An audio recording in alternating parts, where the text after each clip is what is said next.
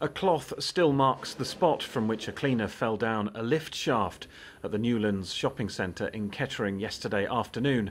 The lift was not in service and was parked at the top level, and that left an empty shaft and a fall of around 50 feet to the bottom for the man involved. Ground floor, doors opening.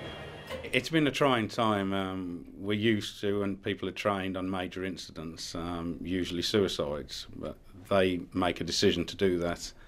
We're taught how to handle that. This is somebody who had a pure accident, and so it's been a bit of a trying time for all the staff concerned, but we're coming through it now.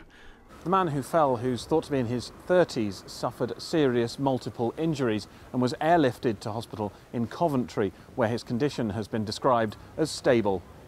At the moment, it's not clear how the man came to fall. It's understood his injuries included a fractured skull. Having received the news that he's had an operation and he's stable, that's perked people up to us. At the time when he left, we weren't sure he was going to make it at all. The Health and Safety Executive is not currently involved, but Kettering Borough Council is investigating what happened. The work was being carried out by a contract cleaning company, and Mr Griffin says he is satisfied with the shopping centre's safety standards. Stuart Leith's Anglia News, Kettering.